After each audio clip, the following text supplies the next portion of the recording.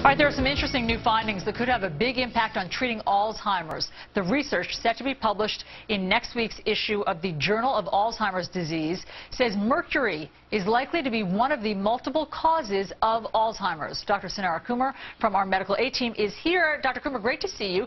And this is an appropriate story for you because pregnant women are always told to avoid eating too much fish because of all of the mercury in it.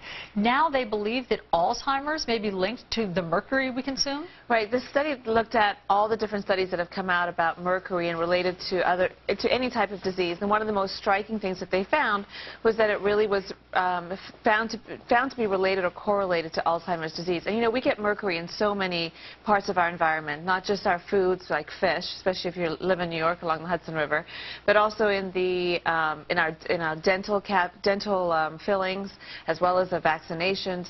Even from the air, when coal is burning, we can get mercury from that too. What we don't really know is how much is too much for each of us to be able to metabolize, and are there different doses that each of us are going to metabolize. So this study, although we're far off from being able to use this information and being able to treat Alzheimer's, we're certainly providing more information as to why, as to one potential cause for Alzheimer's, and mercury, of course, once again, is being implicated in a neurological problem. Fascinating.